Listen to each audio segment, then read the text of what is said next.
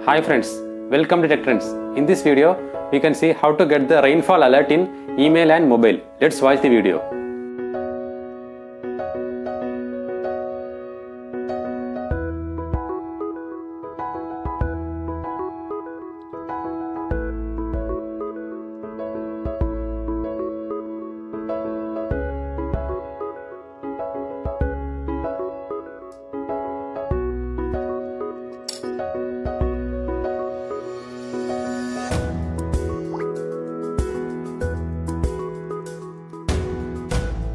The components required for this experiment are NodeMCU board, rain sensor, connecting OS and connecting cable. This is our rain sensor. So this sensor has two parts.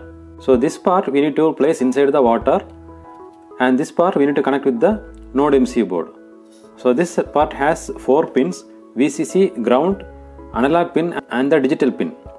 So the VCC we need to connect with 3 volt in the NodeMCU board. And the ground pin we need to connect with the ground pin in the NodeMCU board, and the digital pin we need to connect with the pin number D1 in the NodeMCU board. Now let's connect the rain sensor with the NodeMCU board.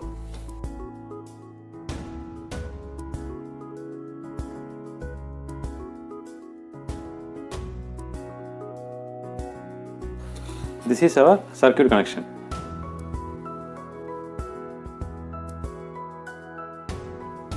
Download the Blynk app from the Play Store and open the app. Now click on the new project and create a new project. You can give a project name and you can change your device. Here I am using ESP8266. If you are using any other device, you can change from here. Now click OK and click the create button. Now this will send an authentication code to the registered email address. Click OK. Now we need to add 2 widgets. For that, click on the plus button from the menu and add notification. Now click on the notification and select this from off to on. Also select the priority as high. Now go back and add and select the email widget.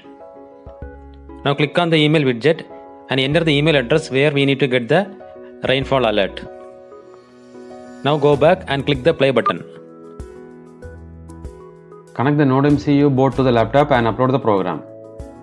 Before upload the program, we need to enter the authentication code here, which you got from the Blynk app to the registered email address. And then you need to enter the Wi-Fi username and Wi-Fi password. Then select the board from tools and select the port. Then click on the right arrow button and upload the program. The program is uploaded to the board now and we can check the output. So if we place the rain sensor in the water, we can see the alert in the email.